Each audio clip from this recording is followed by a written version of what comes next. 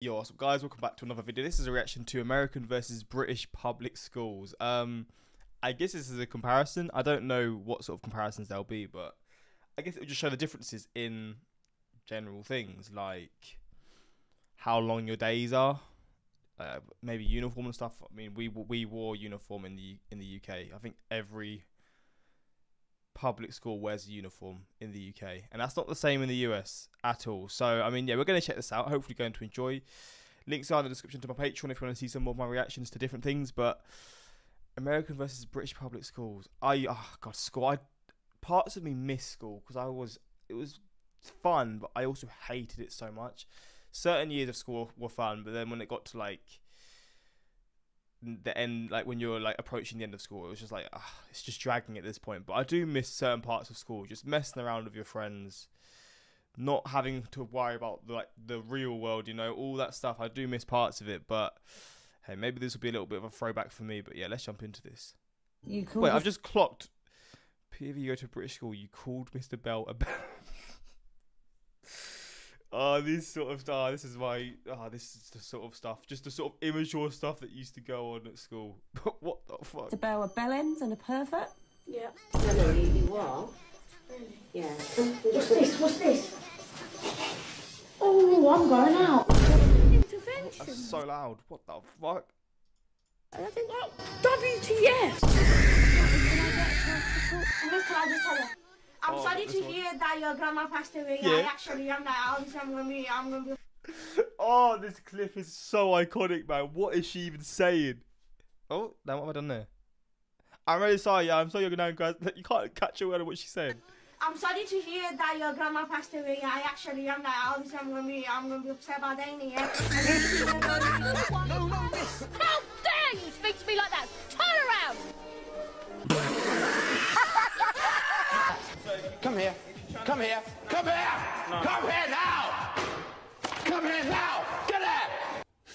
Suck your mum. What the hell, boy?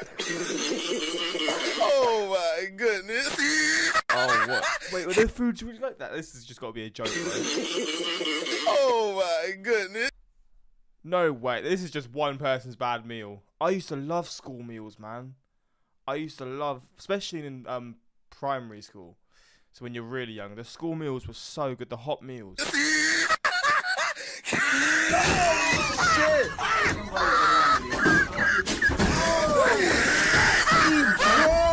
To be honest, if we're talking about public schools, British schools and American schools are quite similar, but different, if you get what I mean. The law is quite similar, and the types of students and teachers and the things that be going on in school are quite similar. But some of you students in the US get confused with the differences, as there are some key differences from each territory. One difference is the grading system. The Brit and American grading system can Our grading system changed in the UK. I was the first year of a new grading system. be a bit confusing. So allow me to briefly explain what it is. So your school journey starts at the age of 3, and at age 3 to 4 you go to nursery in both the US and the UK. At age 4 to 5 in the US you go to preschool, but in the UK you go to reception. Yep. Yes, why the fuck would us Brits call preschool reception? But that shit ain't my fault. Go ask the motherfucker that invented it. Anyways, age 5 to 6 you're at kindergarten, but here in the UK Year 1? you're in year 1. Yeah. So from year 1 to year 6 you feel it's primary school. Wait, what the hell? I thought kindergarten was nursery. So you're not actually that, like, you're obviously young. But I thought kindergarten was like 3, 4. But no, it's a bit older. School in the UK. However, in the US, from 1st grade to 5th grade, you finish elementary or primary school. And you might be asking, why don't we have both UK and US grading systems in the same years? Why is the UK a grade above? Because instead of your US motherfuckers naming age 5 to 6 1st grade, y'all really decided to name it kindergarten. Like, why? Makes no sense. Anyways, after you finish primary school, in the US you start middle school and you're in 6th grade at this time. Then you finish middle school after 8th grade. After that, you start high school in 9th grade or freshman year and finish and graduate high school after the 12th grade or senior year. Then if you want to go to college, you use your GPA or you take the SAT. To briefly explain what a GPA and SAT For my audience not from the US, a GPA means grade point average. It can be calculated on a yearly basis or for your whole course as a whole. All your assignments, tests, work you've done is all added up and calculated throughout the year to get a grade point. And the SAT is a test or an exam taken to go to college, pretty much. Get it? Capiche? Obrigado. In the UK, you start secondary school in year 7 and you finish secondary school all the way up to year 11. Yes, I don't know why we call it years, but if I'm being honest, I'd rather call it years than grade. Why would you call it grade? Why would you call a whole thing that you mark your test with a whole year? Just call it year. Stop calling it grade. That's some bozo ass shit. But anyways, in year 11, you take your final exam year. This is what year 7. That's all it all leads to, man. In high school, your GCSEs. This is all like what it leads up to. And then throughout the summer, you take all these tests. In year 11, you take your final exam you've been preparing for since year 7. That's almost 4 years. These exams are called GCSEs or IGCSEs. After you finish that, you go to further education for the course you have chosen to do in year 11. For example, courses like history, art, languages, religious studies, computer science, whatever. Further education in the UK is called sixth form or college, and you're in year 12 and 13 or junior and senior years there. Then you finish school and choose wherever you want to go to higher education, like university or not. In the UK, we have half terms or calendar terms, and in the US, they call them terms semesters. Now, when you guys watch another school video, you won't be confused if a UK YouTuber or US YouTuber is talking about it, and you will know exactly what they're talking about in proportion to the countries. Get it? Thank me later. Anyways, we're going to be talking about middle and high school and secondary school in particular. The students in the US have the freedom to wear their own clothes. However, in the UK, we have to wear school uniforms. And hell, school uniforms are taken very seriously over here in the UK. If you miss any school... Mate, there was a point when I first got to my high school, you could sort of be... You just have to wear black trousers. They don't have to be school trousers and black shoes. So you could wear like... I don't know, any black shoes, Air Forces or whatever. Like, you could wear whatever shoes, just they have to be black. And then it got to the point where you literally just have to wear the poshest shoes, school trousers, had to be a specific colour. And it was just like, it was hell. I hated it so much, but that's just part of the system here. But you'd get in so much, you'd literally, like, if say you wore shoes that weren't suitable, you'd get like... I don't know what sort of things. They'd literally make you change your shoes. That's one example. They say you refuse to change your shoes, they'd probably send you home. I think those sort of things happen because there was just certain kids who just wouldn't do that, or certain people who wouldn't do that. So they just wouldn't change their shoes, and then they'll just get sent home. It's like, what the is that really that important? I understand it's maybe setting you up for the real world, but come on. Uniform, like your blazer, don't button up your high collar, loose tie, sag your trousers, or bring anything that's not black school shoes. Prepare to get crucified by the teacher. And to be honest, I'm not even mad that you can't even wear your own clothes in English schools, because it's a hassle to choose the best clothes, and you don't want to be the guy that is known for wearing the same clothes over and over again. That's just long. Plus, my closet is so mid, so I would rather wear a school uniform. Yeah, that's a good point, to be honest. Back in these days, I didn't have many clothes either, so that probably wouldn't have been the best thing. Easy to pick out and wear, and no one can judge you because they are wearing the same thing. It's a win-win. It's cool that some of you can be wearing your own clothes, but tell me why some of you guys wear the most silliest garbage to school. Like, motherfuckers be wearing pajamas, skirts, maid outfits, suits with shorts or some shit. And the emo girls and the city girls are literally a different story. I can't even lie to you. That's for a whole nother video. And the shoes y'all be wearing should be a sin in the 10 Commandments or some shit. Like, how y'all unironically go into your closets, pick and wear some trash and think it was a good idea to go to school? Like, y'all definitely need your parents to start dressing y'all again or something. But these are some of the people that stretch me. Obviously, some of y'all kind of dress relatively well. In the UK, if some motherfuckers misbehaving or straight up being a menace in class or outside of class, there are levels to the punishment depending on their offense. Level 1, you get a warning. Level 2, they scream their lungs out of you. Level 3, he said you get taken out of class. I'm an experienced pro. There's a point, I don't know if he's going to mention it, you get taken out of class, you have to wait outside for a little bit. They'll come out after a few minutes, talk to you, and then you'll come back in. If you keep being naughty, you'll go to... It changed in my school. Is it isolation? No.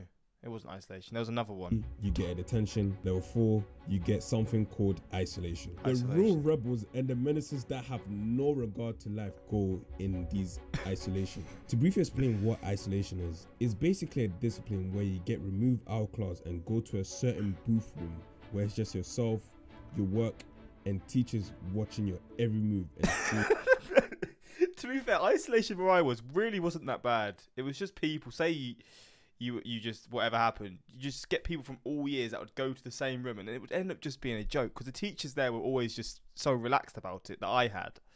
Obviously, it's different for other people, but when I was there at my school, the teachers were always just chill about it. It was like the most fun part. if you're doing work or not. Just think of it as in a prison where you're an inmate in your cell and guards are watching what you do. Then the final level is a suspension. In the US, Actually, no, it was quite bad.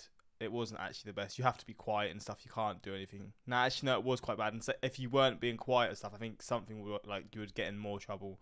You'd get like detentions for a certain amount of time, or just you'd miss break time or lunch time or whatever, so you wouldn't be able to do certain things, which is kind of wild. I mean, I can understand if you misbehave, you're gonna miss your lunchtime, which is your biggest break, which is around an hour. But say your school's what, 8 hours, 7.5, 8 hours, yeah, and then you're not allowed to have your break. How are you gonna like be able to like enjoy the rest of the day? Because you're just gonna be so fed up of, I don't know, just whatever. Like, you need a break from these things. it's the same thing pretty much. The only difference is that they don't have isolation. You get suspended and excluded depending on the offense. Apparently, physical punishments are legal in some states. That's Really? kind of wild to me. I can't even lie. Like, imagine getting your ass beat because your dog ate your homework. I thought that only existed in Africa because me personally, I went to school in Ghana, and if you misbehave in any way, just know that you're in for the whoopings of your lives. I ain't gonna cap with you, bruv. It's gonna be absolutely long for you. In the UK, school lunches were decent. The canteen at least made somewhat of an effort to make the student meal nice and digestible. Students in the UK would always look forward to a school lunch. Like, as soon as the class finished, these motherfuckers would leave the class and sprint straight out of class to the canteen just to be in the canteen line early. Because if you were last, your favorite food would have run down and you would have to settle for the garbage. That is so true, man. You had to run on certain days. On Friday, it was always chips. This is in high school. And like, there was a certain food for every day. But in primary school, primary school was better because you just had hotter food and it was all there. Like, in high school, you might not be able to get any food because it's going to be taken. But yeah, I do remember everyone used to run for lunchtime. They'd just sprint straight to the food places. These motherfuckers will sprint to the cafeteria with speed on par with Sonic or this motherfucker. In the US, from what I've seen, school lunches is some of the worst foods I've ever seen served to students in history. I mean, look at this. This can't be real. This has just got to be... What? No way. This is just people... This can't be real. This shouldn't be allowed of any sort. Whose idea was it to be serving this garbage? If school chefs are serving this, they must really despise their jobs and despise the students there. Like, what the hell is this? What is it? I can't lie, I feel sorry for you guys in the US, because if they did this foolishness in the UK, I would personally deport myself back to Africa, because at least they made some good and ready cooked meals. Then when you finally finish school after years, been about damn time. In the US, you graduate high school. There's a ceremony to commemorate the work you did in high school. The seniors will receive their high school diplomas and the class president will give out a graduation speech. But from what I've seen, some of these speeches are one of the most awkward but funniest pieces of non-fiction I've ever watched. Imagine if the types of students like the depressed kid or the menaced kid had a graduation speech. Like, motherfucker, I will pay to watch that shit, bro. Motherfuckers did crazy shit in this ceremony, as well as like, how do you have the balls to do this? Graduation also includes gift and the best What the fuck? of all, the grad parties. Did y'all ever go to grad parties? Let me know down in the comments down below. Compared to the UK, when we finished year 11, aka 10th grade, and our GCSE, we basically finished secondary school. Yeah, but I remember this last day of school. You literally got everyone in the year to you signed each other's shirts, and everyone signed your shirts, and then I think we just had like you just done stuff for the. You had like a longer summer off. You had like 10, 11 weeks off, and you could just do whatever. But I think after school, just like parties and stuff. GCSE, we basically finished secondary school, and we have an assembly of awards for the students who did their best stuff, like subjects, good behavior, who did the most work, ECT, and then a final thank you and goodbye, some wholesome stuff. After the assembly, we celebrate after the school, signing the shirts with boards and pens, writing heartwarming messages like good luck and stuff. Like, I can't even lie, this was one of the most wholesome stuff I've ever done as a celebration of finishing school ever. And of course, the best thing about finishing secondary school was prom. Prom was definitely my favorite part of finishing it. The party happened at night. The parties were like raves. The DJs were playing classic house songs. Everyone ate and danced. It was too late. Unfortunately, I did not have a prom date, but I still took these cold photos of the girls. Oh, I'm just that guy, G. Too much riz. You know that. Overall, which one is better, American high school or British high school? I will answer this with no bias, and we'll be choosing which one is better based on 5 different categories: overall enjoyment, education, food, the students and the teachers. In terms of the food, the UK wins by 1 point because I don't have to repeat myself again with how low effort and straight out garbage the food is in an American high school. Now, over enjoyment, I've not been to an American high school before, so I can't really speak on that. So I'll give 1 point to both schools. For the education system, we all have to agree that UK schools are better. Most of you are in the US, therefore know damn well you don't pay attention to those boring ass classes. In the UK, they at least make them somewhat engaging. In terms of the people, therefore 1 point to the American high schools. I don't need to go to the US to know that people in American high schools are very vibrant and social, and they just have way more character to them. Motherfuckers in the UK are just mid, including myself. I was the most quiet and the most boring yes man in my school. I didn't speak unless I was spoken to, and I just did what my teachers told me to do. I was literally just the biggest NPC. The only thing that was interesting about me was that I was just naturally goofy, and I looked like celebrities like Lil Nas X or footballers like Bukayo Saka or Samuel Titi.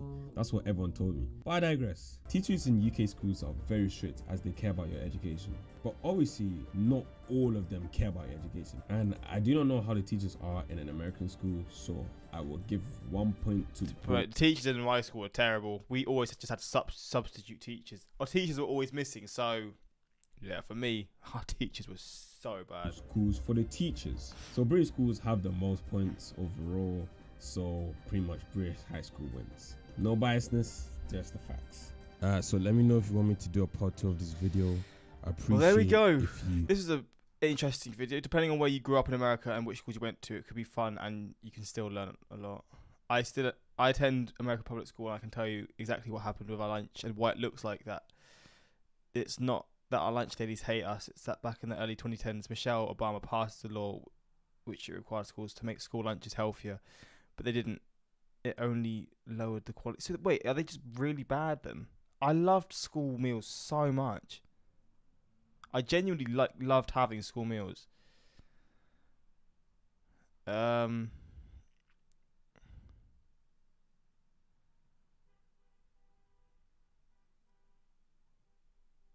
had anything like that. Yeah, I'm sure not all food looks like that, man. Come on, that looks horrible. But yeah, hopefully you enjoyed this. And which school do you think is better? I mean, I guess if there's any of you that have been to both, maybe you can answer, but no one can really answer this because you either went to just American schools or British schools. But yeah, until next time, like, subscribe, and peace.